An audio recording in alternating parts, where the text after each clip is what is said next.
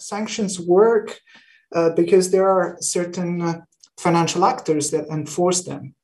And in the pre-technological disruption era, the financial system relied mostly on banks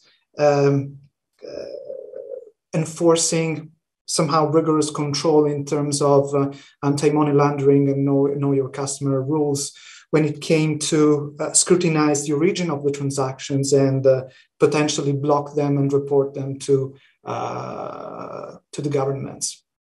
This paradigm has changed with a lot of crypto exchanges that are regulated and other crypto exchanges that are not regulated and might have some connections with the dark web.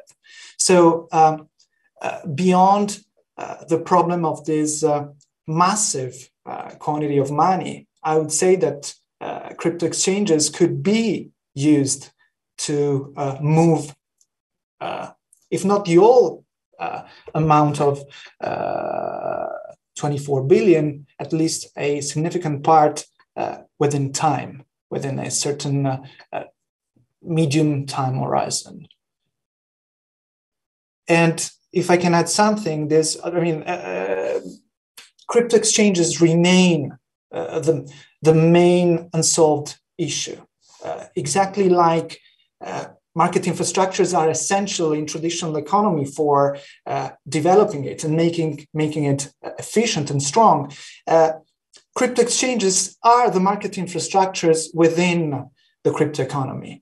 So the fact that they are still unregulated, in particular the decentralized ones, is a reason of concern. And I'm not surprised here that Christine Lagarde called for a rigorous regulatory action, at least in Europe, looking at the European Union that already started to think about a potential regulation for the markets in crypto assets in 2020. And at the time, the geopolitical threat was represented by Libra issuing a global stablecoin.